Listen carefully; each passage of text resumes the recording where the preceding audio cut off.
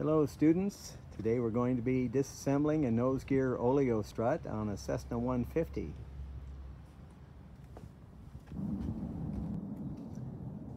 I have raised the nose gear off the ground by pushing down on the tail. I've placed cases of oil on the horizontal stabilizer. Always depressurize any landing gear strut before removal or disassembly.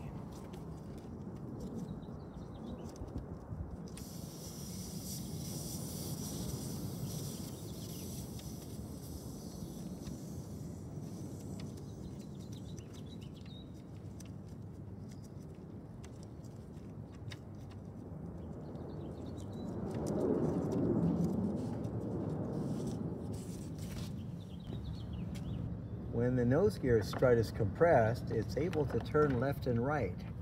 We have a centering block on the upper torque link, and when the airplane lifts off the ground and is in the air, the strut will extend and the nose gear centering lock will hold the nose gear straight ahead. Remove the nose gear steering rods.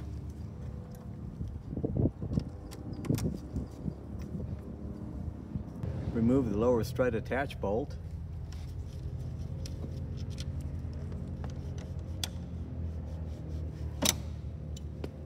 Punch out the upper strut attach point roll pin.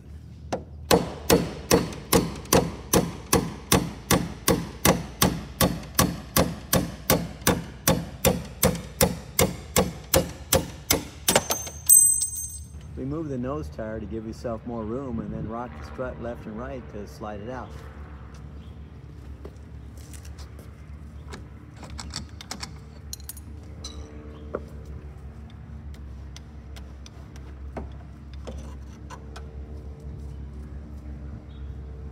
To remove the fluid out of the oleo strut, you aim it in a bucket and then pump it back and forth.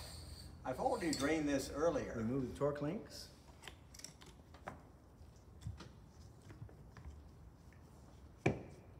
Remove the shimmy dampener.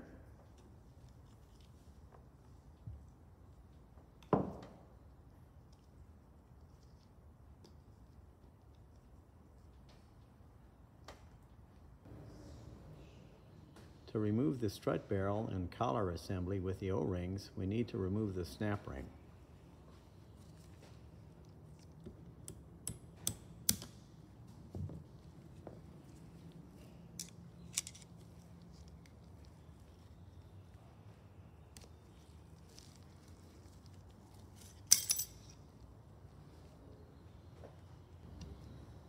To slide the nose gear fork out, work it like a slide hammer.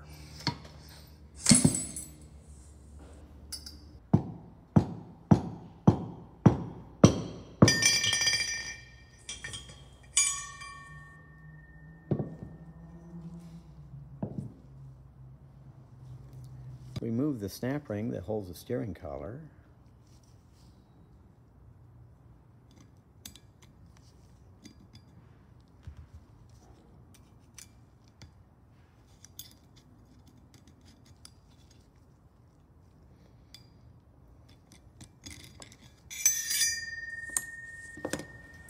The steering collar has shims to take up the slack.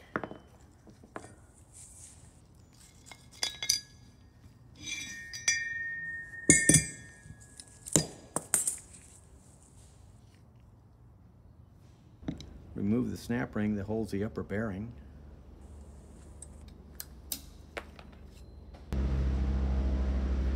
Remove the O-ring collar.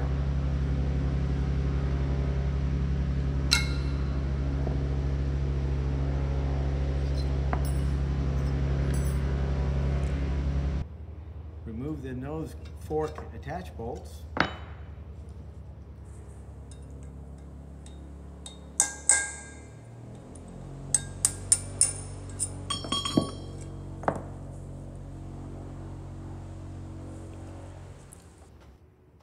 Use your calibrated aviation precision broom handle.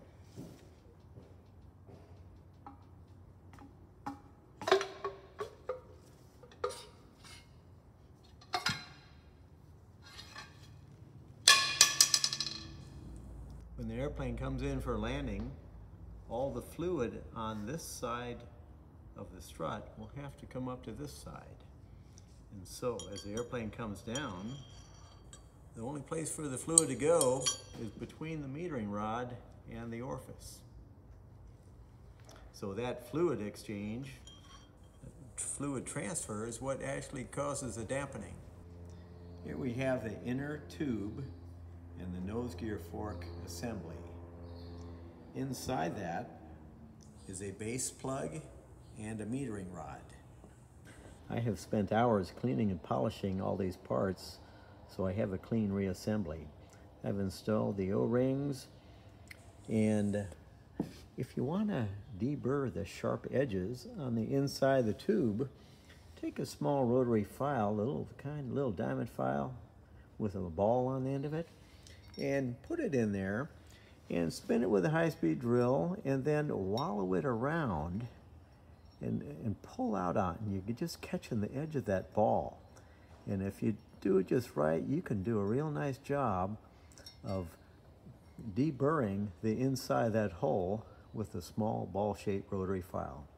Sometimes I've taken larger balls and put them in the opposite way with the stem sticking out there, you know, with a large ball, and pulled it out and spun it and deburred a hole that way. So many ways of doing it. And you could do it by hand if you have sandpaper, but do clean out everything and polish it. I polished this with a hone, a homemade hone, just a coat hanger with some sandpaper and Scotch-Brite pads wrapped around it, and I spun it on a drill, cleaned it and polished it, and then I used a rag and metal polish to clean it to a smooth surface. Now I can install the base plug and metering pin. So align the holes, and I've lubricated the O-rings with silicone grease or hydraulic fluid, and line up the holes the best you can and push squarely. Sometimes a little bit of a rotation really helps. Yeah, I rotate a little tiny bit and it slid right in. And very carefully go past the first set of holes, and I could look through the side here to make sure I'm not shaving off a little piece of an O-ring. Since I deburred the holes real well, this should be good. Continue in. I could see it's a little farther now, almost get the holes lined up. And then if you take a tapered punch and put it in there, you can line the holes right up. And now I can install the two bolts.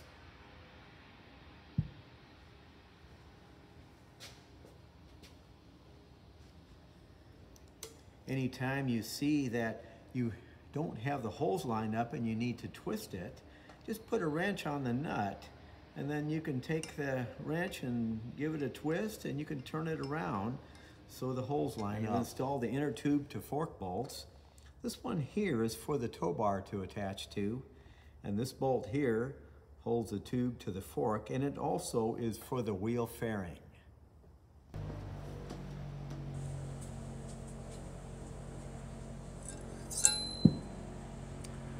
We will now install the lock ring and the retainer.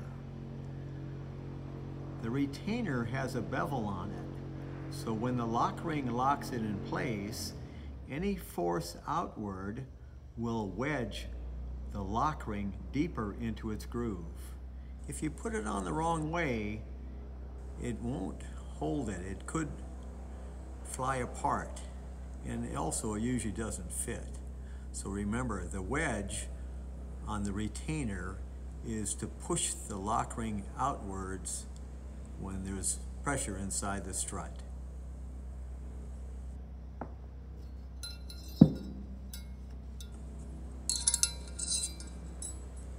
Here we have the ring pack support.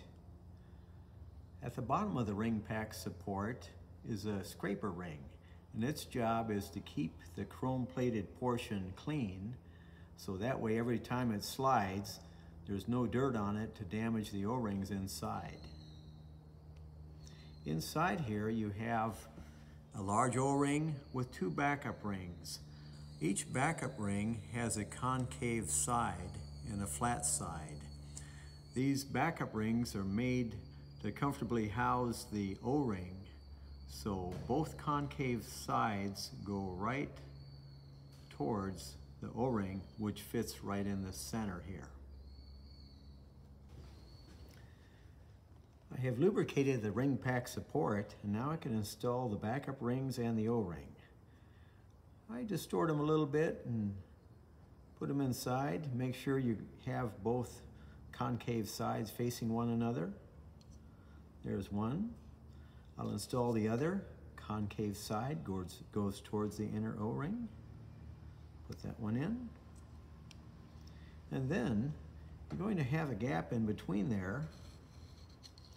And so then you could take your lubricated O-ring, put that inside, and work that around. And you have that installed. You have another O-ring which goes on the outside right here.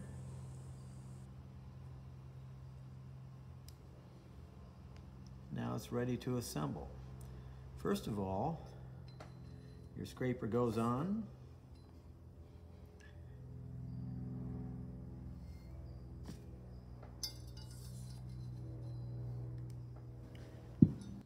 Now I can install the ring pack support. I've polished the holes so that way there's no way I will damage any O-rings during the assembly. Put on my scraper ring. I've made a little tiny wedge of lubricant here, so now I can install the ring pack support. And put it on the end, and you're going to have to hold it squarely and rotating it a little bit. By rotating it and holding it squarely, you get to it'll slide right on, right in place. And so the buildup goes something like this. This little scraper. And the retainer is held in there. And then there's a snap ring. Here we have the upper bearing and the lock ring. The upper bearing has a chamfer in it, so that way when it pushes outward, it forces the lock ring deeper into its groove.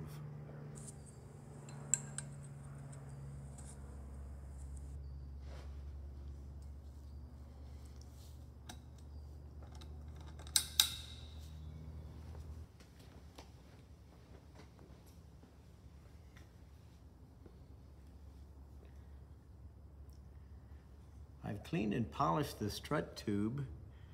I've polished where the O-ring seats. I've also chamfered the holes so I don't slice any O-rings on the other side.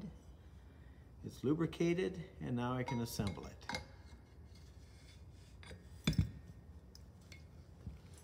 Rotating it is very helpful, so try to give it a twist. Oh, I got it. A little more twist, and there. Now, many times you need to push it in all the way, and it's hard to get your fingers in there. So what I do, I just put a punch right there, and then I'll push in on it, and I can push it all the way down. That way I push it down to the bottom of its position. Ensure that the scraper is seated all the way to the bottom. Drop the ring pack retainer into position, then install the lock ring. Place the gap a little bit off from the removal hole.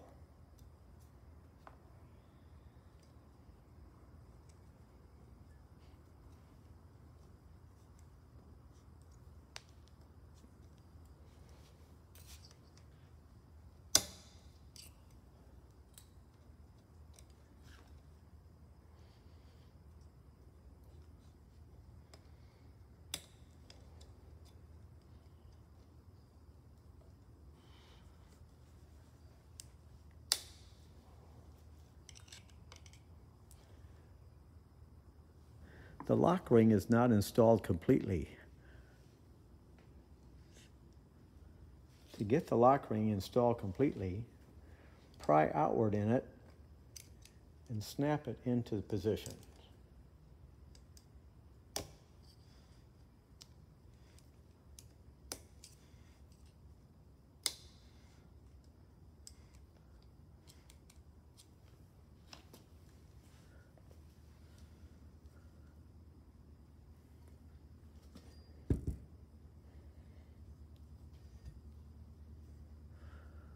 When it's fully seated, there'll be a decent sized gap at the ends of this clip.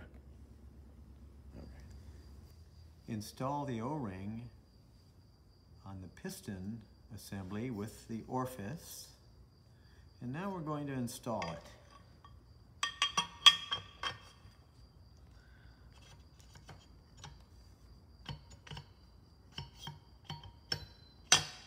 Sometimes it needs to be turned one way, and other times it needs to be turned the other. Check on your aircraft and see which one gives you the most room. Whichever way works best for you on your airplane. Now rotate as you turn, as you push.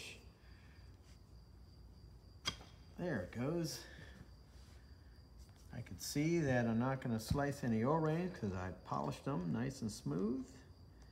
And look at that, I got the holes lined up. You can always use a tapered punch to line them up the rest of the way. Here's our steering arm. Under it, we have shims which take up any slack. On top is a retainer ring. Let's install them.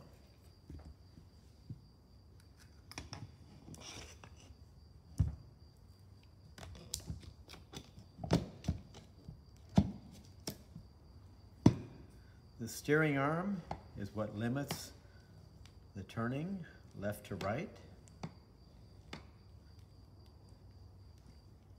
And now we'll install the retainer ring.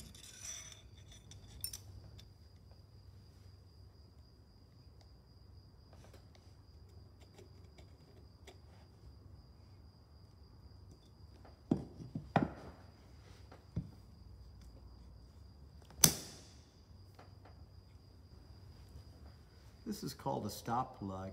It has two purposes. One purpose is to center the nose gear when the airplane is in the air.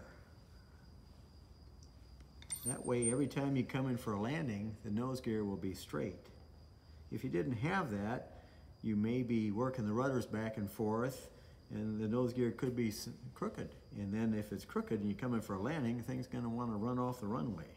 So you always want your nose gear to be straight ahead when you come in for a landing. Hopefully you're doing a good landing.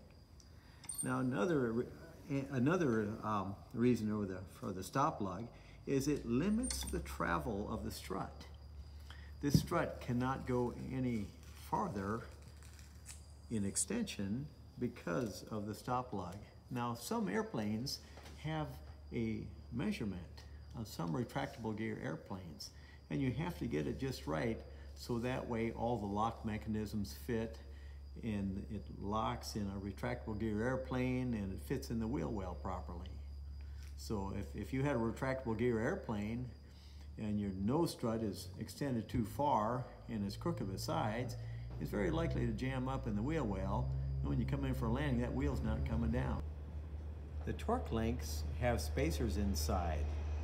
The spacers are designed to fit tightly.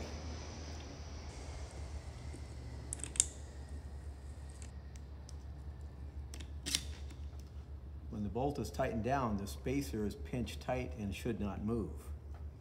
The torque link with its bushings should be free to rotate. If there's any side play, they make shims to take up the slack. Torque the bolt to pinch the spacer. Align the cotter pin hole and make sure the torque link is free to move without any slack. You may need additional spacers. Install as many shims as necessary to eliminate any free play.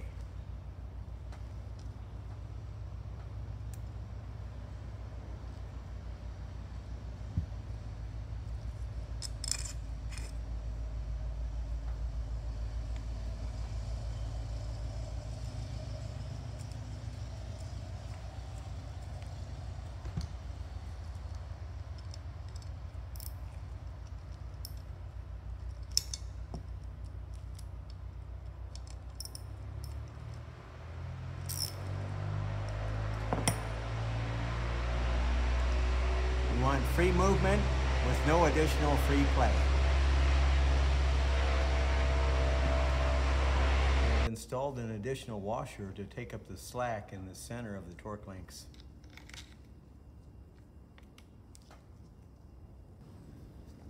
Make sure the torque links move, rotate it, make sure you don't have any slack.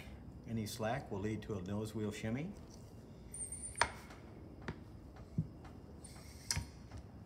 And now you're ready to install the cotter pins. I have installed all the nuts and cotter pins on the same side to make it easier for a pre-flight inspection. Normally I'd install the shimmy dampener now, but we're going to get that in the next video.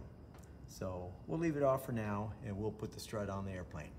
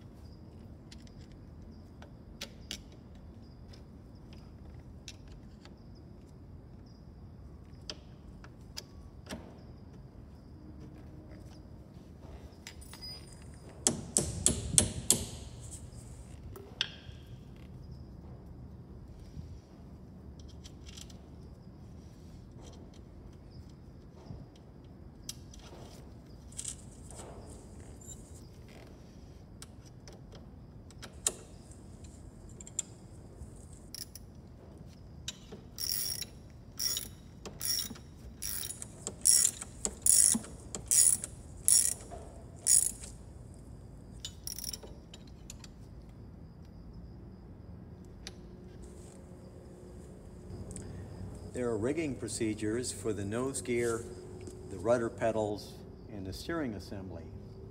These have to be set to a prescribed distance. The nose gear steering rods and bungees have to be adjusted properly. The rudder pedals have to be in the right position. There's a specific dimension away from the firewall, and the rudder has to be straight. So this is just the beginning. When you're up in the air, the nose gear straightens out. The steering rods need to be straight, the pedals have to be straight, and the rudder has to be straight. So we have to line everything from here all the way to the back of the airplane. We will get that in another video. This is an air oil strut, and I've purposely filled it with air only. I've used a regular tire inflator on the top valve, and see how it behaves with only air and no oil.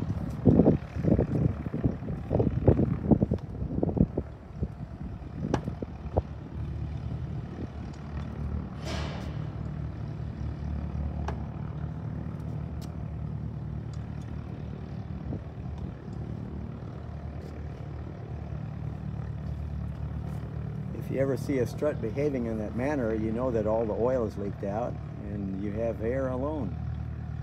Doesn't do a very good job of dampening. It just slams all the way down, full travel, and it'll be a rough ride when you come in for a landing.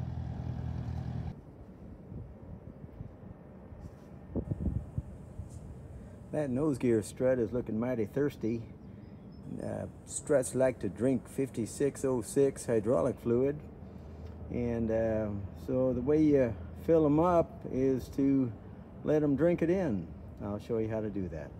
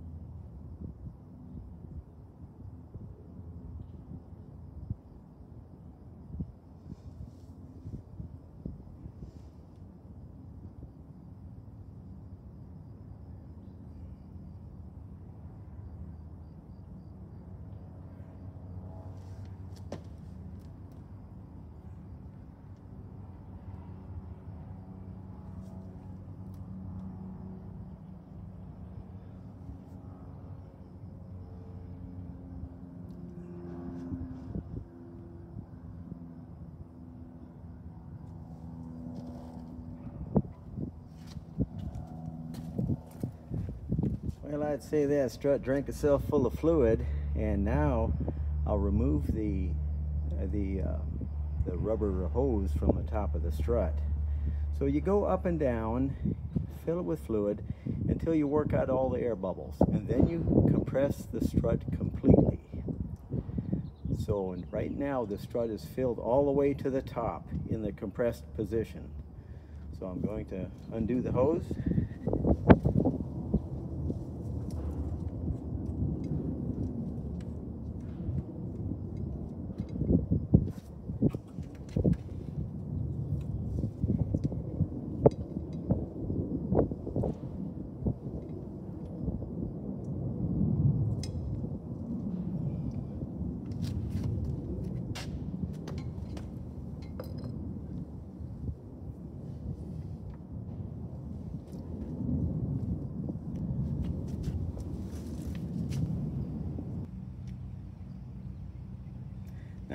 Now that the strut is completely full of fluid, I'm going to fill it with air. This book says 20 psi is all it needs. So I'm just going to hit it with the air hose, and then I'll get a pressure gauge and adjust it to 20 pounds. I can hear it putting air in there, and then I'll get my pressure gauge.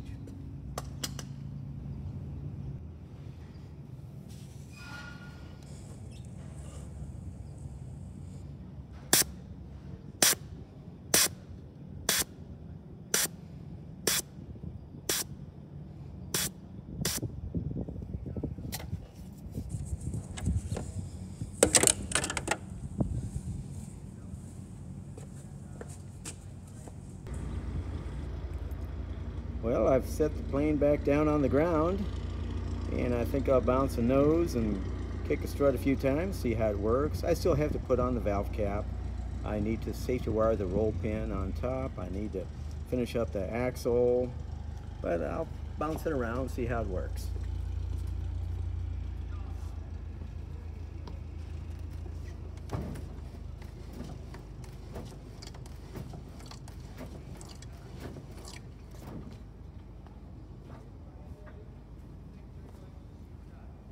Well, I think that strut works just the way it's supposed to work. I think this repair job, a resealing job, and cleaning it all up has worked great. So thank you for watching.